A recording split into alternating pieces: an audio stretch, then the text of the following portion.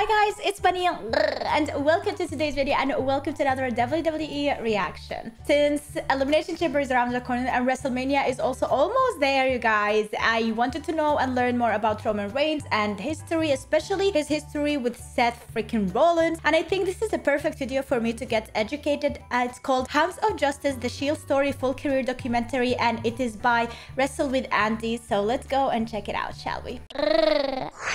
One of the most common criticisms of WWE over the last decade or so has been that they don't know how to make new stars anymore. And while there are plenty of examples of this being true, that's not to say that when Vince McMahon sets his mind to it, he isn't able to create something special out of some up-and-coming talent. In fact, nowhere will you find better evidence of that than with The Shield. Yes, in the space of a year and a half, the WWE was able to make 3 bona fide main eventers from scratch, with each becoming world champion before long, and all continuing to dominate the promotions they currently work for. But how did they do it? Well, join us today as we take a deep dive into the faction's entire run from start to finish in Hounds of Justice, The Shield Story. Yeah. Oh my god, Seth Rollins. It all starts with CM Punk.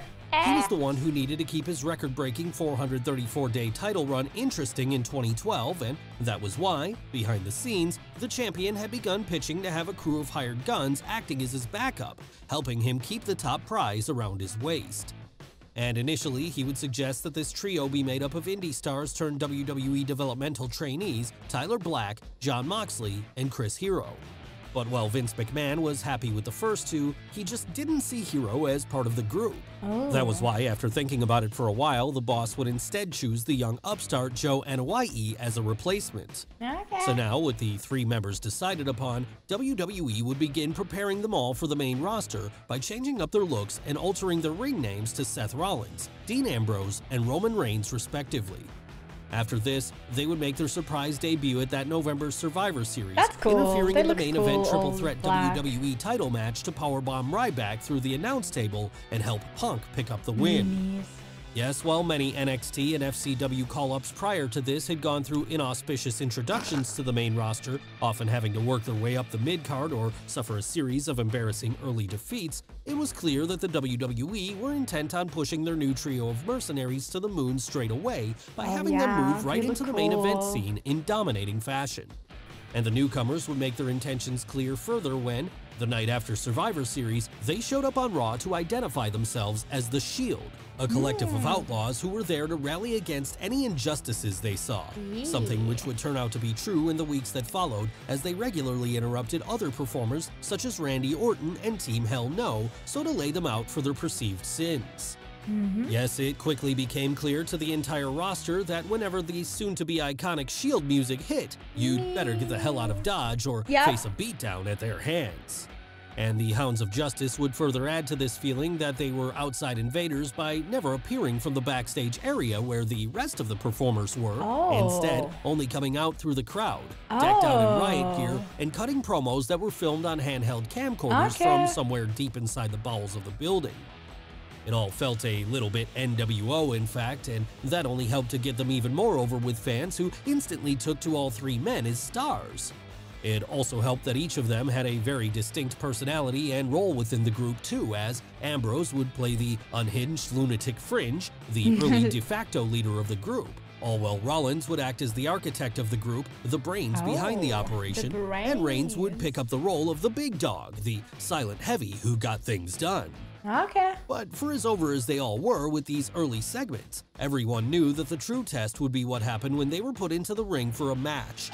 Luckily then, both Rollins and Ambrose were experienced indie performers who knew how to carry a match, and with Reigns still being a rookie at this point, they were able to work around his limitations and make him look like a star whenever he did get tagged in for the power spot at the end. But it wasn't just the main roster they would run riot over during those early days as, well, all 3 men had now been called up full-time. Rollins remained the NXT champion. So with that in mind then, he would return to the black and yellow brand to defend this on a number of occasions, eventually dropping it to Biggie Langston on the January 9th, 2013 episode of the show, albeit not before the Shield had managed to make their presence felt. Back on the main roster though, the question of their alignment with CM Punk still hung in the air, with this being something that the group had always denied was a thing. It didn't make it easy for people to believe this, though, when they would root in a bit, so, like right now, confusing it. Probably I'm gonna learn what happened eventually, or maybe in this video itself. Is the fact like now we have CM Punk actually fighting Roman Reigns and having him as an enemy, and also contemplating Seth Rollins as well as an enemy, and before they were a team. So what went wrong? Keenly interfere in Punk's matches throughout January, helping him to continue on as champion come the end. Hell, they would even try and take out The Rock during his title match against the champ at that month's Royal Rumble, laying waste to the People's Champion there, all before Vince McMahon, who had by then figured out what was going on, restarted the bout and allowed the part-timer to finally end the lengthy reign of the Voice of the Voiceless. And to make matters worse, the following night on Raw, it would be revealed that Punk's manager Paul Heyman had indeed been paying the Shield to act as his hired guns the whole time, with this tying up the loose end of that story and allowing the group to disassociate themselves from the now former champion going forward. But it wasn't as if they needed that association anymore, as by then, the Hounds of Justice were already firmly established as one of the top new acts in the company, with them continuing their win streak from there as they beat everyone they came up against in a series of six-man tag team matches in the months that followed. And among these names was the top star in the company himself, John Cena, who the Shield believed had carried out a decade of injustice at that point by hogging on to his main event position for so long. Eventually then, this would lead to a six-man tag at February 17th's Elimination Chamber, where the Shield would take on Cena, Ryback, and Sheamus in yet another winning effort, with them proving here that when they were working as a unit, even Big Match John wasn't enough to take them down. After that, they would further add to their growing reputation by beating Randy Orton, Sheamus, and The Big Show at WrestleMania 29. All this before interrupting The Undertaker the next night on Raw with the intention of taking him out too. And that led to a six-man pitting the Dead Man, his brother Kane, and Daniel Bryan on the April 22nd episode of Raw, which, unsurprisingly, the Shield would win as well. Not happy with this, though, The Undertaker would compete in a rare TV singles match just 4 days later on SmackDown, when he took on Dean Ambrose one-on-one. And while the Lunatic Fringe would lose this one, it still represented a huge honor for him and a huge show of confidence in the Shield's ability to be a continued main event force going forward. So with that said, the next step seemed obvious. They had to win some gold. And this would end up happening at May 19th's Extreme Rules, as it was there that Ambrose would defeat Kofi Kingston to win the United States title. All well, elsewhere, Rollins and Reigns were defeating Team Hell No to become the WWE Tag Team Champions. Soon after that, and the Hounds of Justice would begin to align themselves with Triple H and his Authority stable when they started helping Randy Orton out during his WWE title feud with Daniel Bryan, they're whole the Shield, all while simultaneously laying waste to anyone who dares speak out against the Authority. And with all this new power behind them then, the Shield only grew stronger as they would from there each successfully defend their titles at September 15th's Night of Champions, with Ambrose defeating Dolph Ziggler here, while elsewhere on the card, Rollins and Reigns were making quick work of the primetime players. That said, the first hints of cracks in their armor would begin to show themselves around this time, as it was then that the tag champs got into a feud with the Rhodes brothers, a feud that would eventually see them lose their titles to the babyfaces on the October 14th episode of Raw. So maybe this is where Cody Rhodes' history with Seth and Roman started in tag team. So that's what I think. And they would suffer a number of losses after that too, with it starting to look now like maybe they weren't as invincible as they once appeared. Sure, Dean Ambrose was still the US champion, but he defended that so infrequently that it had become a bit of a meme by that point. Still, regardless of this, he would begin boasting of being the only member of the group who held a title then, something which started to frustrate his teammates more and more as the weeks went on. You can't do that, and these growing issues would reach their lowest point at December 15th's Tables, Ladders, and Chairs pay-per-view, where at the same event where they had made such a dominating in-ring debut the year prior, they now found themselves losing to CM Punk in a 3-on-1 handicap match after Reigns accidentally hit Ambrose with a spear towards the end of the bout. After this then, many fans speculated the end was coming and, as it would soon be revealed by the group at a later date, this had been the original plan, with management believing that the faction had run its course, as from there they hoped to split them up and begin Roman Reigns' push to the position of the new face of the company. Three people who weren't happy with this, however, were Reigns, Rollins, and Ambrose themselves, as feeling there was still a lot of juice left in the gimmick, they collectively lobbied to Vince McMahon to keep the group together for the time being, arguing that by splitting them up while they still had so much to give, the company was leaving a lot of money on the table. And thankfully, listening to this, the boss would decide to cancel the planned breakup for the time being, allowing the Hounds of Justice to work through their issues on screen and come out of the other end even stronger, as now it was Rollins who took on the de facto leadership role within the group for a while. So now on the same page once more, the trio would next set their sights on having a dream match with the other big faction who had been making a name for themselves in WWE over the past year, the Wyatt family. Yes, it was a bout that every fan had been waiting to see, and so, when the Shield's music hit at February 23rd, 2014's Elimination Chamber to signal the match was up next, the roof blew off the place as everyone prepared themselves for what was about to happen. And despite ultimately losing the bout on that night, the crowd reaction only served to further emphasize how over the Shield were, and how right WWE had got it with them from day one.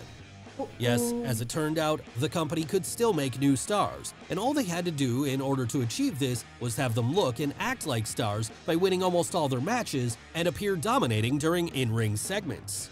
Of course, around this time, it did start to become apparent to some fans that perhaps the reason why the Shield had been protected so much was that WWE had huge plans for Roman Reigns going forward, and this would become even clearer when, after the group abandoned the Authority and turned babyface in March of that year, the Big Dog would begin to take more of a leadership role within the group, frequently acting as the mouthpiece then in a change from his prior stoic character portrayal. And with him at the helm then, this babyface run would see the Hounds of Justice take on the New Age Outlaws and Kane at WrestleMania 30, with them once again making quick work of their opponents here as they defeated them in just 2 minutes and 56 seconds. After that, however, they would get a far more formidable set of challengers when Triple H, Batista, and Randy Orton reformed Evolution, with the two sides coming to blows at both May's Extreme Rules and June's Payback pay-per-views in two absolutely stellar matches, both of which the babyfaces would win.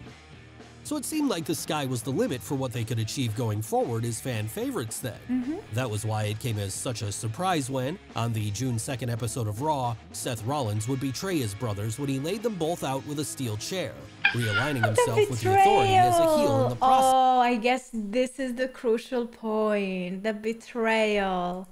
As his two, now former partners, were left Why to did he pick up the betray pieces. them?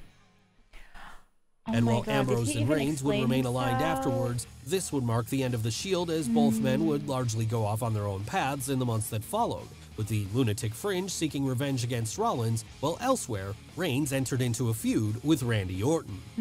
But of course, the faction had already done its job by then in creating three main event superstars, with Rollins ultimately winning the WWE title at the following year's WrestleMania.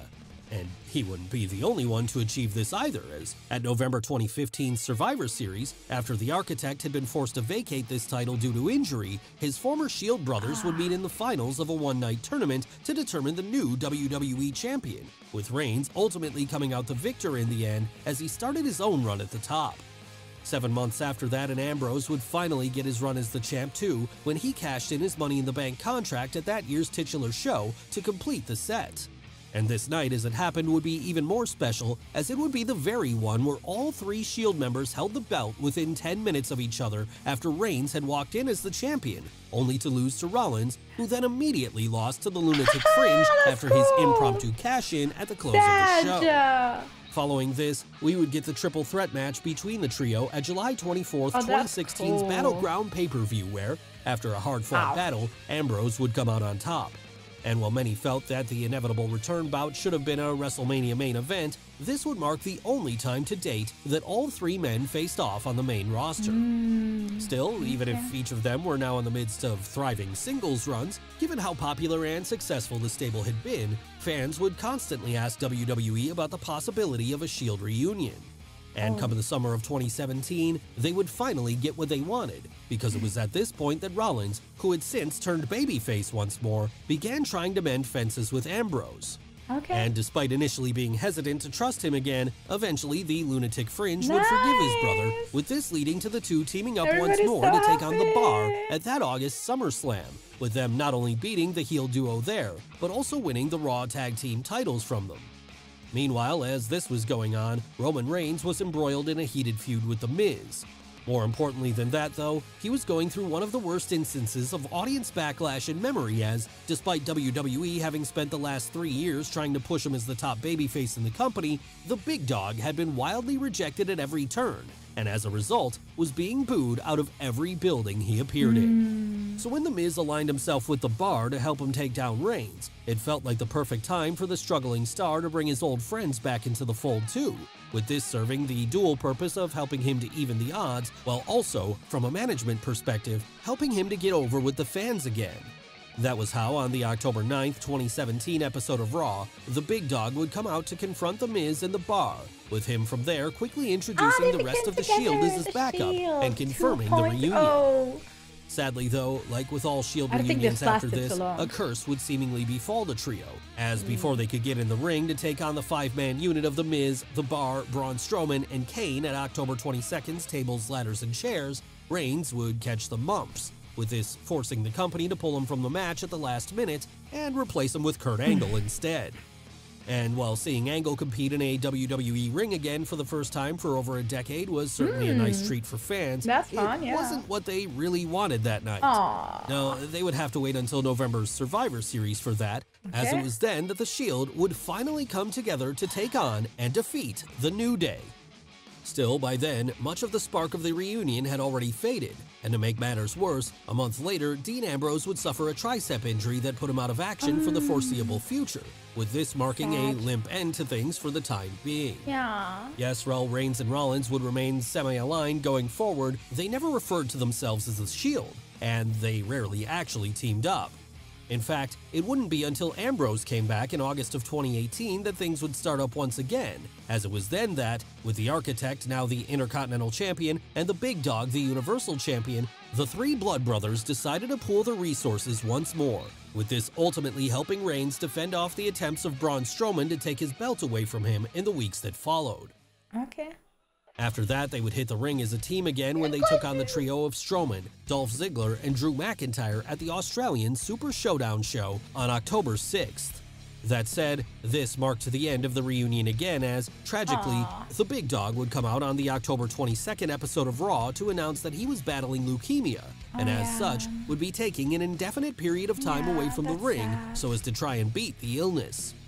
While he was gone then, the company would add a new wrinkle to the story by having Ambrose turn heel on Rollins, with this allegedly only being saved from being one of the most tasteless angles in WWE history after the Lunatic Fringe refused to use a line about Roman's cancer to get heel heat, with him claiming that if he'd said it, it would have cost the company sponsors.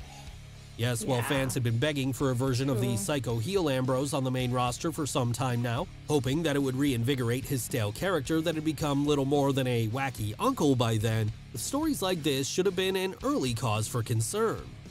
And these concerns ended up being merited in the weeks that followed, in fact, as WWE would spectacularly botch the heel turn by having the former CZW Madman take part in silly comedy skits that saw him come out to the ring in a gas mask telling the audience that they smelled. And this, it seems, was the final straw for Ambrose, as when his contract came due in January of 2019, he neglected to sign a new one, arguing that he was tired of the company's terrible creative direction and that he had not been happy in his role for some time. They didn't really give him good creative realizing the end was near, WWE decided to have one final Shield farewell reunion when Reigns returned to the ring cancer-free soon after this, with the three coming together once more on the March 4th, 2019 episode of Raw, and from there beating the team of Drew McIntyre, Bobby Lashley, and Baron Corbin at Fastlane later that month. How a company can ruin you, man. After that, the company would promote the special WWE Network event, The Shield, the final chapter on April 21st, where, in the main event that night, the Hounds of Justice would defeat McIntyre, Lashley, and Corbin one more time in what ended up being Ambrose's last match with the company. And given how much success he's now having reverting back to his old Jon Moxley gimmick in AEW, it seems unlikely that we'll ever see the Shield together again at this point. He's that in said, AEW, I didn't know that. when looking back at how cursed the reunions have always appeared to be, maybe this isn't a bad thing, and maybe instead it's better to remember things as they were that first time when, over an 18-month period, three relative unknowns managed to turn themselves into the top stars with the help in of the CM industry. Punk. And that star power with the remains help to of this big day stars. too, with Moxley on top in AEW, And the company giving Reigns them an having opportunity. a career-high run on SmackDown, and Rollins acting as one of Raw's primary heels. It seems like, together or not, the Shield will continue to run wrestling for the foreseeable future, always ready to deliver justice whenever it is needed, and always as a brotherhood, even if company lines separate them. Well guys, what did you think of the cool video? Let us know in the comments below. I loved it. It was so informative, easy to learn. The information were not all over the place. Like, you really followed a line and like a timeline and didn't add so many infos and facts here and there. Like, I learned everything. Like, I literally memorized almost everything that happened there during their career, and I'm glad that I know better now about the history, especially about Seth Rollins and freaking Rollins and Roman Reigns, because that is kind of important. I still don't know why did he turn against them, and he did mention to Cody Rhodes in the last time they were talking is that he didn't like how he turned, how Roman Reigns' persona turned, and he wanted to prove a point. So I just don't know what he is really talking about, and I don't know if that is related to something during the Shield days or is it something after. And we have a couple of years of span